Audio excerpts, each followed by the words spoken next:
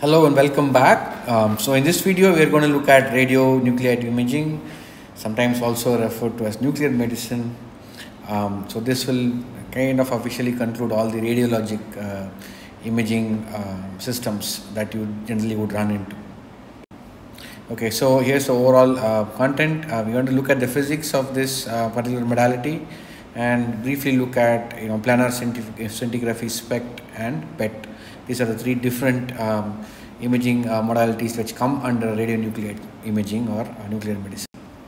Okay, so what is the physics of nuclear medicine? Okay, so these set of imaging modalities that we're going to see, they are collectively referred to as nuclear imaging or radionuclide imaging. And which basically involves a radioactive substance being introduced into the body, and then you allow for some time for the body to take up these substances, right? So this is why it's this particular imaging modality is referred to as functional imaging modality, because the tracer actually interacts with the biology, right? There is a biological interaction between the tracer and the body, or so the physiological interaction, if you can call it. So which means that more than the anatomy itself, like previously we were looking at, even with CT, MRI or ultrasound, you are mostly concerned with the structure, right? So you look at anatomical structures. There are different contrast mechanisms, especially in MR, that you have seen. But in this case, it's mostly this is functional imaging. Basically, we're trying to do what is called physiological imaging. Okay, and how do we do that? And it's accomplished by looking at variations in concentrations of the radioactive tracer. Okay, and that then the hypothesis is that the variation will indicate that something is wrong. So, for instance, there is a isotope of iodine that is used for imaging. Okay, iodine is readily absorbed by the thyroid gland. So any radioactively tagged, any radioisotope of iodine would normally go and get accumulated in the thyroid glands, which will give you an indication of how good those glands are working. Okay, so this is the one of the very simple examples of how you would use radio tracers, as they are called, for imaging purposes. Okay, so on the right, the picture shows a typical imaging system. So we have the if you can call it, we have the patient here, and then we have injected the patient with the radio tracer or the radionuclide, and it has gone and accumulated somewhere in the body, and it emits most of the time. In fact, all the time, the preferred choice of emission is gamma rays. So the gamma rays are basically high energy X-ray photons, right? You can think of it as similar to X-ray, high energy photons, and they are typically monoenergetic, since they have the single energy. So for instance, 140 keV is a typical energy. Okay, and outside the body we have a bank of crystals, collimators, and behind which there is a scintillator crystal. Scintillator crystal traps these high energy particles that are emitted, and there is a converts that into light, which are detected by photolight multiplier tubes or photodiodes. Now there is a big difference, between this and the other modalities that you have seen so far. It's just that you see the source, quote unquote, you can call it that, is actually inside the body. Okay, that's a big difference. So if you look at all the other imaging systems, there is usually a deposition of energy, either in the form of radio frequency, or in the case of MRI, or an X-ray source outside the body, or in ultrasound, basically sound source, right? Ultrasound source. So all these are outside the body, and then it travels through, and then we sense it outside again. So in this case, the source of radiation, that is whatever we are sensing, actually comes from inside. Okay, but we have injected it, and then the idea is to localize and measure it. Okay, so this is the typical setup for all radionuclide imaging, including scintigraphy, planar scintigraphy, SPECT or PET. Okay. So just to summarize again, the nuclear medicine, a tracer molecule, we call it a tracer molecule or a radio tracer, is administered to the patient by intravenous injection. That is typical. And what is this tracer? It's basically a molecule carrying an unstable isotope. It's basically a radionuclide, right? And typically these isotopes emit gamma radiation, that is high energy photons, while at the same time being metabolized by the human body. This is what I meant. There is a physiologic imaging happening here, rather than just the anatomical imaging. Okay, the gamma radiation emitted turns out to be proportional to the concentration of the tracer, and which can be then the emitted radiation is recorded, and based on the emitted mean photon count, we can estimate the concentration of the activity. So we are not exactly do the absolute concentration, but something known as the activity concentration, right? So it's not just the concentration of the substance itself, but rather something known as the activity concentration is what is measured. So activity concentration is measured. So this we can actually show using simple mathematics, but just to give you an example. So for instance, when you are doing X-ray imaging, basically let's say X-ray CT, what you are measuring is the underlying quantity you are measuring is the linear attenuation coefficient, right? The attenuation coefficient is what you are trying to measure. When you, and that attenuation coefficient is typically turns out to be proportional to the depends on the the atomic number, the density of the element, right? So in this case, what we are measuring, even though we will be counting the gamma radiation, the number of photons in the gamma radiation, the mean photon count is recorded typically. Using that, what is being projected as a mean photon count is something known as the activity concentration, which in turn gives an indication of the actual concentration of the radio tracer at that particular tissue location. So we will measure this as a both as a function of position and time. Okay. So this entire system of all the systems that we have seen, like I said before, is known as functional imaging rather than anatomical imaging. Okay, so just a primer on radioactive decay. And so radioactive decay is the rearrangement of nuclei to lower energy states. So there are some nuclei which are inherently unstable, right? And these nuclei tend to go to lower energy states. Again, this lower energy states corresponds to a greater mass defect. This is again comes from the physics of radioactive decay, right? So so basically the sum of the so the parts tends to be lesser than the individual sums, right? So if you look at the if you calculate the mass of the protons and neutrons of an atom, and then you actually measure the nucleus of the atom, so that weight tends, there will be a difference. So that difference is known as mass defect.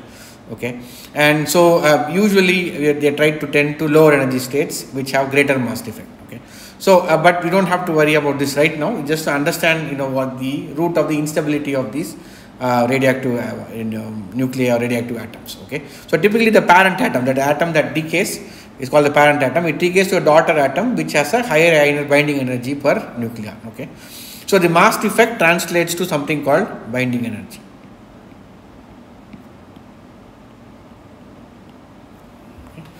And so this binding energy will be higher per nucleon if when in the for the daughter atom. Okay, so that is basically a transition to a much so-called lower energy state or a stable state. Okay, so again these are the terms that go into describing radioactivity, right? Radioactive atom is said to decay when the nucleus is rearranged. So if you have the rearrangement of the nucleus in terms of its atomic number or mass number, then it's called it's called a radioactive. It's called a radioactive decay, right? And there is also a terminology used which usually you will see is called disintegration. A disintegration is basically a radioactive atom undergoing radioactive decay. Okay, and usually this radioactive decay is accompanied by some release of energy, which is of course what happens in some cases, like the release of energy is in the form of gamma radiation, which we measure. Okay, so there are several types of radioactive decay. So we will look at two which are commonly used in nuclear medicine or in radionuclide imaging. Okay, so the one of the modes of radioactive decay is through positron emission. Okay, so in this case, what happens in the atom is that a proton transmutes into a neutron and a positron. Positron is nothing but the antiparticle of the electron, same mass of the electron, opposite charge. Okay, the mass number A does not change. So a capital A typically refers to a mass number, and Z refers to the atomic number. Since the proton is transformed, the proton number reduces. Okay, these positrons combine with the electron. So when these are emitted, they combine with the nearest free electron and they annihilate, and that ends up in the release of 511 keV photons. Okay, and this actually is used for medical imaging. So this is what is used in positron emission tomography, because whatever you inject, the radio tracer you inject into the body for positron PET imaging, it actually emits positrons which then combine with the nearest electron and then release these two 512 keV photons which are detected. Okay, so this is one radioactive emission route which is used in positron emission. So for instance, The example, one of the examples of positron emission is fluorine, disintegrating into oxygen. This is called the electron neutrino and the positron here. Okay, so it's called a beta plus decay. This is just for sake of illustration, right? So there are a lot of radioactive compounds or radio tracer which emit positrons and are found favor in, for instance, in PET. So one of them that you will come across often that is used is the fluorine, radioactive fluorine, and it's used as fluorodeoxyglucose, right? So what happens is that they'll replace the oxygen in glucose with fluorine, and then you inject into the body. So what happens is, typically the hypothesis is that tumors have higher metabolism, so they'll uptake, this is fluorodeoxyglucose, right? So they'll uptake the glucose much more than regular tissue. So a lot of the FDG that you inject will end up in the tumor tissue, but remember that the fluorine is a radioactive, this is the radioisotope fluorine. It will emit positrons, and then so you will be able to measure whether particular tissue mass is actually a tumor or not based on the accumulation of this radioactivity there. Okay, so this is just in a nutshell as a general principle of how you would do positron emission tomography. The other means of radioactive decay is gamma decay, also refers to as an isomeric transition. So the radionuclide is inherently unstable, but there is no transmutation. It just goes into a lower energy state by emitting gamma rays. Okay, and in the context of diagnostic imaging, about 100 to 600 keV. It's the same range. So gamma ray is nothing but high energy photons. X-rays are also high energy photons, except that they just correspond to different energy ranges. Okay, so this is one element which is the example which undergoes decay by just emitting gamma rays. So this particular kind of isotopes which emit gamma rays are mostly used in something called the single photon emission computed tomography. Okay, I think it's computed or computed tomography. Either way you want to use it.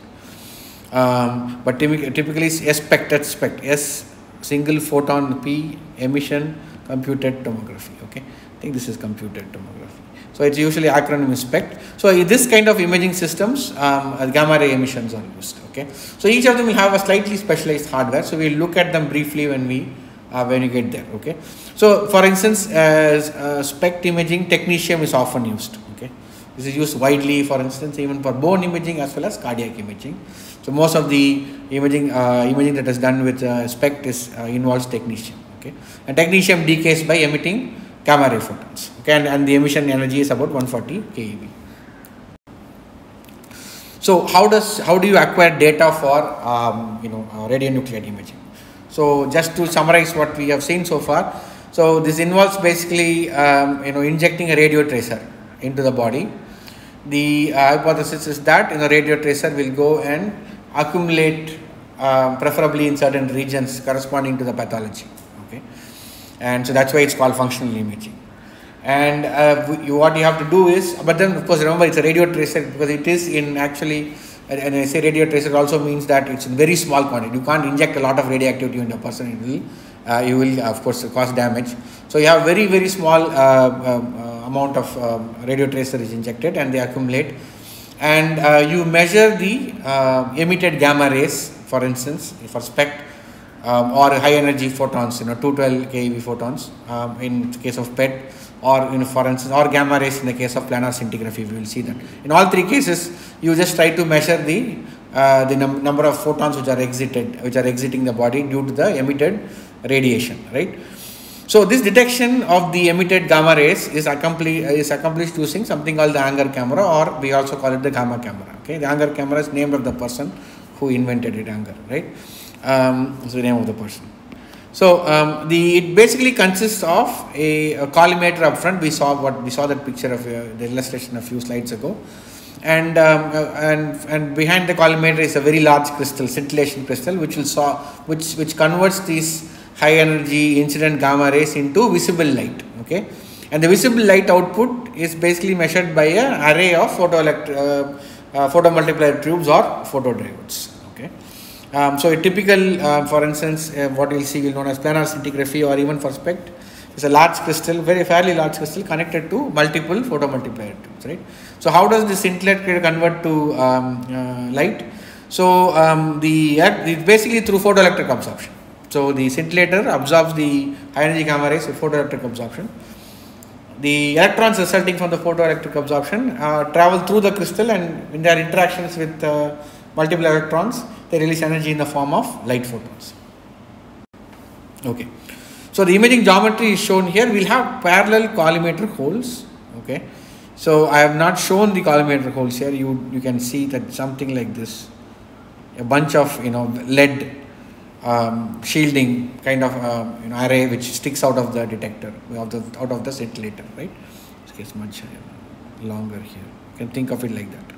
So the collimator holes are to make sure that the gamma rays that are hitting the scintillator come from a specific direction, right? So you can't have, for instance, if you can't have something from here hitting it, you will be stopped by the collimator. So everything only in a straight line hits it. So you are making sure that the measurements that you are getting come from a specific region of the tissue and not from everywhere in the body. Let's say you had no collimator, right?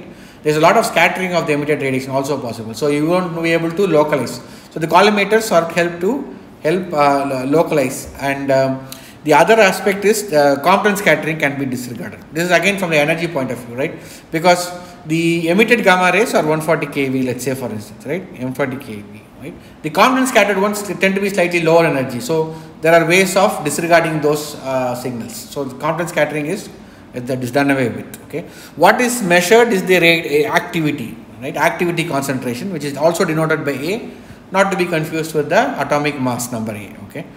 And of course, we also assume that the gamma rays are more energetic, which is true mostly. And what happens in the case of planar scintigraphy is just you will get a picture just like a X-ray projection. We will see that in the next few slides. Picture we had here. So I'll just 1 second. Let me just wipe this out. So I'm going to draw it on the other side so that it's easy. So if you have a collimator here, okay. So you have a bunch of, let's say, I'm going to draw with a slightly different color. You get a bunch of radioactive compounds here. Maybe different concentration, maybe same concentration. It doesn't matter. So the signal you will be getting. So the scintillator is here, right? And then you have a bunch of, let's say, the photodiodes are here, or the photomultiplier tubes are here, right? So the signal you will get, right, is restricted for particular. This collimator is restricted to this. Let's say this projection on the body. So this is depth, right? So so we can be sure that whatever signal that you are measuring here, the number of, which is basically the number of, proportional to the number of gamma rays that hit this particular spot in the scintillator, they are all restricted to this very small cylinder of tissue inside the body. Okay. So but then depth resolution is kind of difficult to do, and there is one more problem. There is two types of attenuation that happen. So for instance, in X-rays, there is only the linear attenuation, right? But here there is also a 1 over r square attenuation, because radiation is emitted in all directions. Okay, so it's not like radiation is preferably emitted along the direction, along the towards the detector, right? So 1 over r square, there's a 1 over r square fall off in the flux of the radiation. Also there is an attenuation, the exponential e raised to minus mu, the depth. So those two are always happening when you do this radionuclide imaging. The other aspect is, in X-ray, for instance, if you can two projections acquired 180 degrees apart are the same. Okay, because the path traversed by the X-rays will be the same. However, here it's not true. So if you have, let's say, radioactive compound somewhere here, right? If you measure using a camera on one side of the patient, the activity or that you measure will be slightly different, will be quite different from the activity that if you measure it from the other side. That is, basically take a measurement from here, right? From this side, let me draw that properly. From this side, and then let's say you rotate the camera around the patient and you take a measurement there. So because there are two sets of attenuations, right? One is each one of them depth dependent, and 1 over r square is basically dependent on the distance to the camera. Okay, so this depth dependence, it comes from this d is inside the tissue, this is distance to the camera. So when you rotate the camera, both of them change. Okay, so there is a depth dependent attenuation and distance to the camera attenuation, both of them at work when you do this gamma ray imaging, okay, or radionuclide imaging. So but having said that, so we just, for planar scintigraphy, the detector is translated across the body of the patient, and at each point you record the amount of gamma ray photons being measured, and in turn they can be related directly to the activity concentration or the number of disintegrations per second, if you can think of, that happens inside the tissue at every location. Okay, so this is planar scintigraphy. Okay, so planar scintigraphy, it's more simple form of nuclear medicine imaging or radionuclide imaging. It is very similar to projection X-ray, so where each pixel corresponds to a projection along a line. Okay, so the gray value which is measured by the photomultiplier tubes is proportional to the amount of attenuated activity along that line, right? But it has to be corrected for depth and distance from the camera. Okay, I'll explain this slightly more. However, these are functional images. So see, projection X-ray, very difficult to discern anatomy, because you have multiple tissue types along the path of the X-ray, and they attenuate them differently, but you won't be able to separate them. But in the case of even planar scintigraphy, even though it is similar to X-ray projections, it measures the activity concentration, so you do get functional information.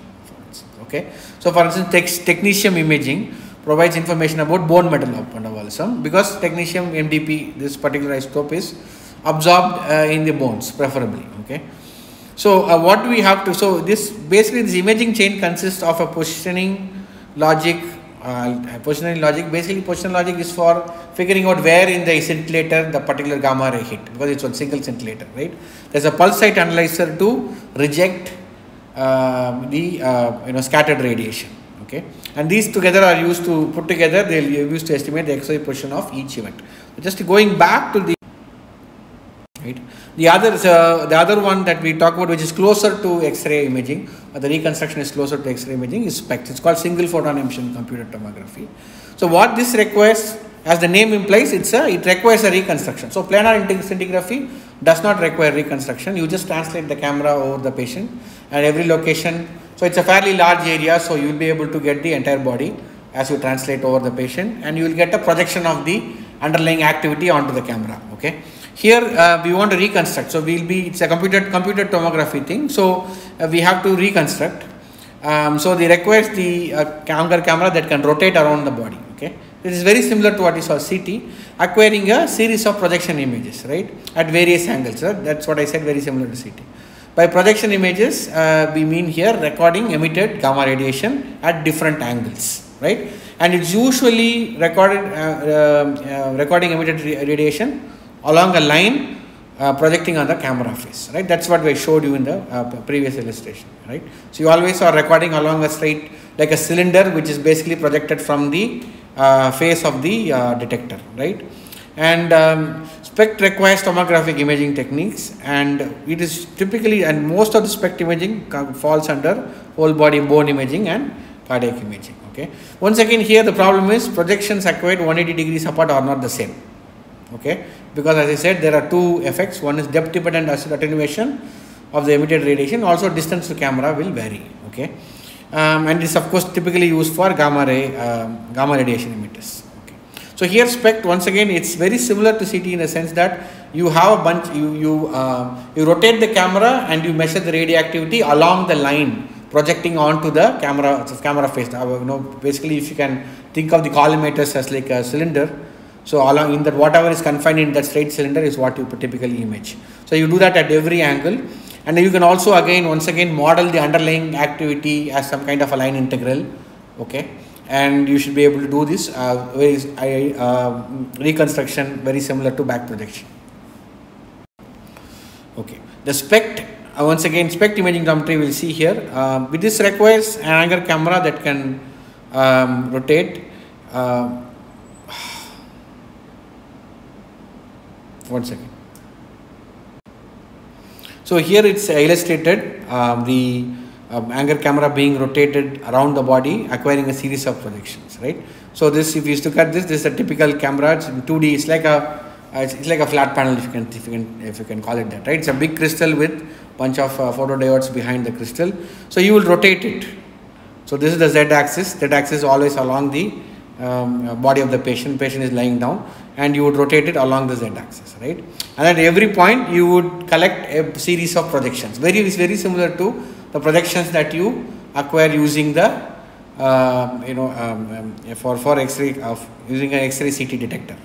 So very similar to that. So you will acquire a bunch of projections here, and after that you have the similar algorithms for reconstruction. So you will have cross sections of radio activity concentrations being reconstructed. Okay. PET is another radionuclide imaging modality, and positron emitters are used in PET, right? We saw that. So what happens in positron emission is that the emitted positron combines with an electron. So let's say it travels maybe a couple of millimeters in tissue before it is annihilated by an electron, and that annihilation results in the emission of 2 gamma photons, 511 keV, and these gamma photons travel in opposite directions from the point of emission. Okay, so with 2 angle cameras which are 180 degrees apart, both these photons can be measured simultaneously, can be recorded simultaneously. So how do you know it's simultaneous? So we have a small window, right? So a set of detections you consider to be simultaneous if they fall within a time window of 2 to 20 nanoseconds. Okay, so and this is referred to as annihilation coincidence detection. Usually ACD is the acronym. Okay, see, the coincidence detection means that the annihilation event occurred along the line joining the 2 detecting pixels. Okay, and again similar to SPECT and to X-ray CT. The heads are rotated to collect annihilation data at different angles, and once again there is a tomographic reconstruction formulation. So you get cross sections of the radio tracer activity concentration. Okay. So for instance, here is the PET imaging geometry. So you will have a bunch of you can think of this as the akin to a projection, right? This is the projection. This is the axis along which you have the projection, right? So you have a bunch of detectors, parallel detectors 180 degrees apart, each of them detecting coincidence events along this line. Okay, they will detect coincidence detections along this line, and of course these. So that means that you can actually form a so-called sinogram from these projection measurements, right? So how do you say it's projection? Because let's say some the 212 or the 511 keV photons are emitted from this location, so you will have one detection here, another detection there. But if you see, you will see that the this actually travels a certain distance in tissue. This actually travels slightly different distance in tissue, and both of them are attenuated according to the exponential attenuation formulation we had for X-ray photon. So it's the same formulation. And once again, you can cast the problem as in the form of a Radon transform and try to reconstruct. Okay, very similar to that. I mean, I'm just giving you a kind of a very toy version of this formulation of reconstruction problem. Okay, so the projections are acquired in this way, which is basically you have detectors 180 degrees apart which detect coincidence events, and then you're rotating along this axis, right? So you'll have a gantry onto which these detectors are set, and then you rotate the gantry and you acquire a bunch of images. Of course, the patient is along the z-axis, the axis of rotation, which is basically, if you can think of it as going into the plane of the screen, the patient bed. Okay, so here are some examples of radionuclide imaging if you have not seen these already. So for instance, on the left is the accumulation of in this case this is positron emission tomography imaging, I believe, and this one is SPECT, right? On the right is SPECT imaging. In this, here there is accumulation of radioactivity in the bone, which you have seen right there, right? I'm not going to do any diagnosis, but I'm just telling you what the images look like. Once again, these images, the images from the SPECT have been superimposed on an anatomical image. I think in this case CT image. Okay. Similarly, the images from SPECT have been superimposed on a CT image here. So this is basically the images from the SPECT system. This shows an abnormality in the heart. Okay, and similarly the scintigraphy, right? Here this is dynamic renal scintigraphy.